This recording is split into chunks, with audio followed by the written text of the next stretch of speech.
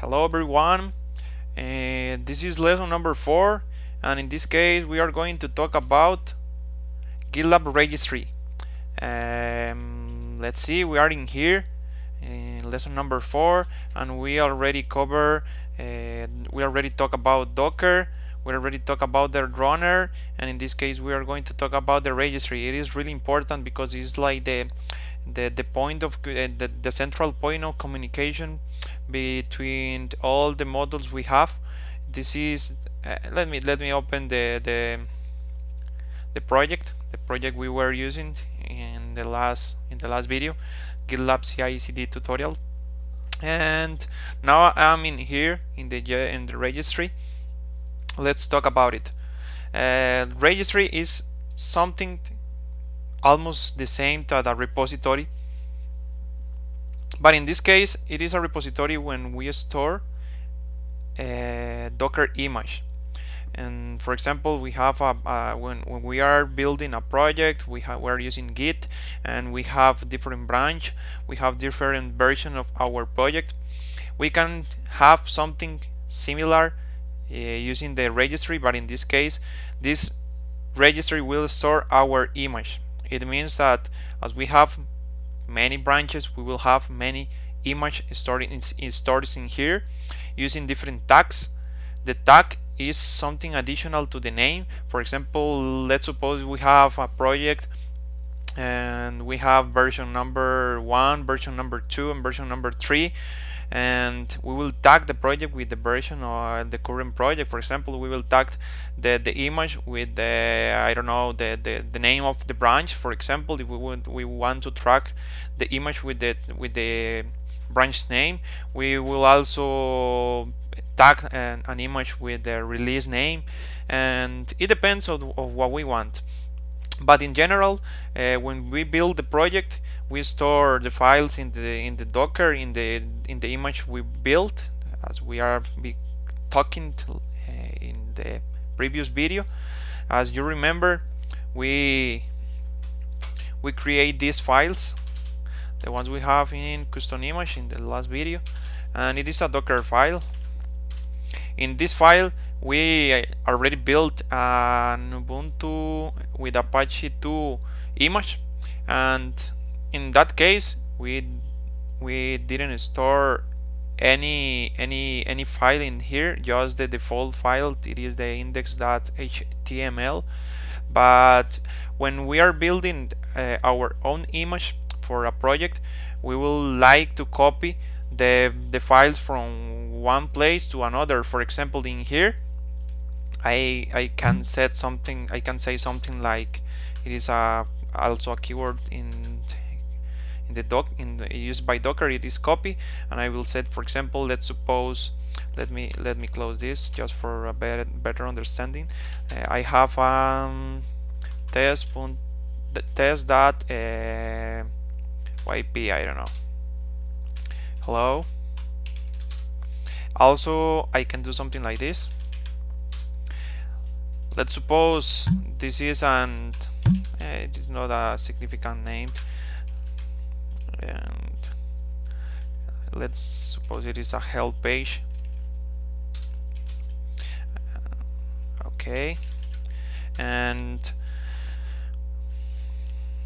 sorry, what we want to do is that when this project starts, it copy that file into, and if we run the project from here, we will copy that file to the var www.html, and we will use this keyword.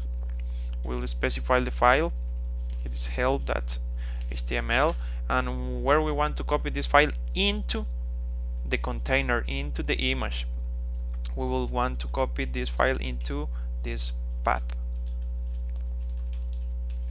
And when we start this container, it will have a help.html into that location, but in that case into the container. This is the way that we are going to that it works also in GitLab, because we have a project and we have an image. What we want to do is to copy the project into the container, into the Docker. For that reason, when we open the browser, for example, if that is a website or something similar accessible by web, we need that files into the container. For that reason, we copy the files from one directory into that place. We will talk more about it later, but let's continue, because in this case we are talking about Gitlab Registry. Here in this page, as you can see, we have some basic commands. First, we can't log in to the registry. As we already said, it is similar or almost the same to repository of image, also similar to Docker Hub. We store image in there with tags and some documentation if we want. And let's go ahead. This is the way we can access the registry from Docker. I will do this manually for you to understand how does it work, because later we are going to fit all this together. Let's add sudo, and it will ask me for some credentials, my password.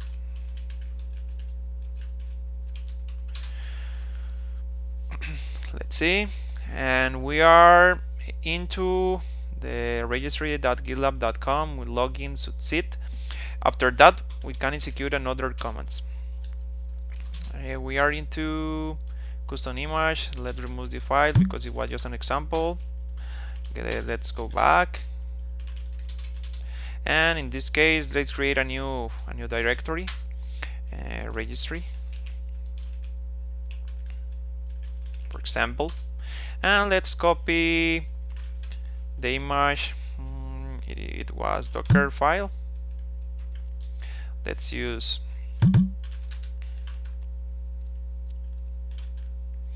and we will copy this into this place. CD Gitlab Registry. We are in, and now we have the Docker file. We are going to do the same Docker file in this case, what for the things we want to do. What I'm going to do is I will create an image, because I removed that image from the one I create for this Docker file. Let me show you this. As you can see, it is not in here. Custom image not more in here, but in this case I will tag this image with a different name. As we can see in here, we have some basic commands. Docker build, it is almost the same as we did in the last video. In this case, we are tagging the image just with a different name, because we need to use like specific names in order to Gitlab Registry to work, and for that reason I will use this, because it is for this project.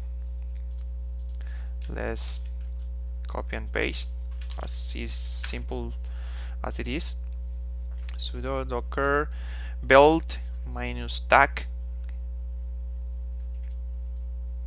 and we're done. Let me see. This is the repository name, and it will get the Docker file in the current directory and will create an image for us. It is running, and successfully. Let's check. Here we have the image we already built. And what are we going to do with this?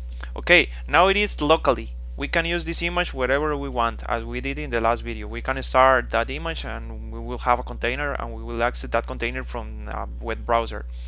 But what happens if we want to share this image with another person?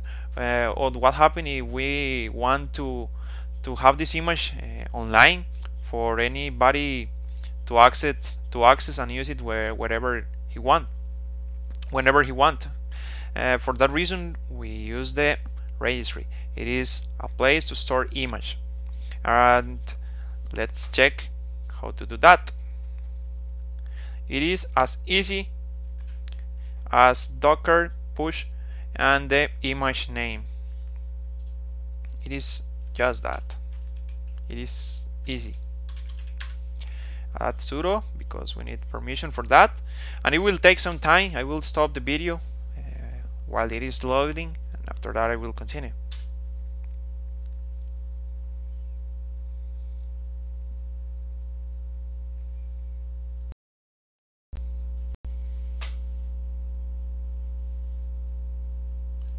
As we can see, image is already deployed. It is already pushed to the registry. Let's take a look into GitLab.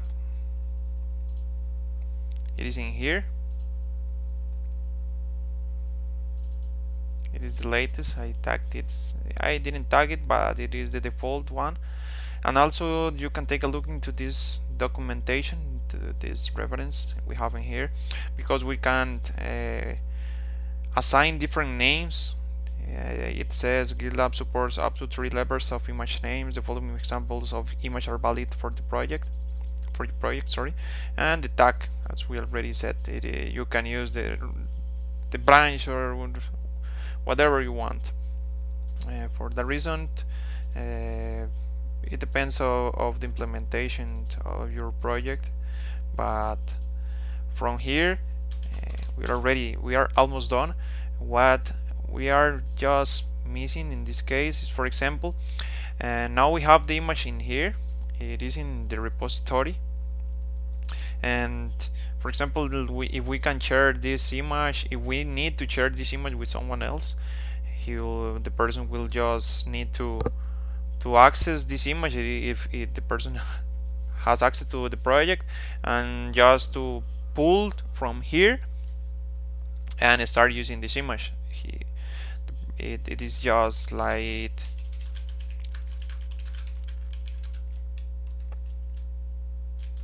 let me see. I already have the image locally. I think it will not. Yes, as you can see in here, image is up to date for registry.gitlab.com, but if I remove the image from my local machine, it will fetch the image from the remote repository. Just to finish this lesson, I add a new section, the lesson number 5. I add this lesson because I think it is really important.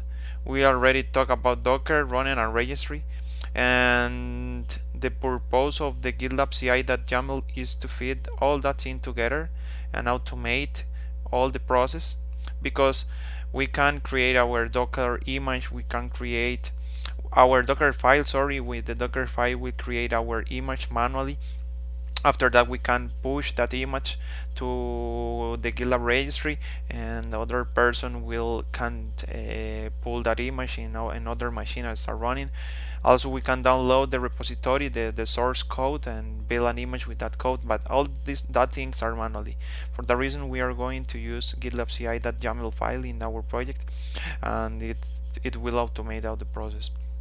But we will cover this in the next lesson, and for now that's all, and see you in the next video. Thank you for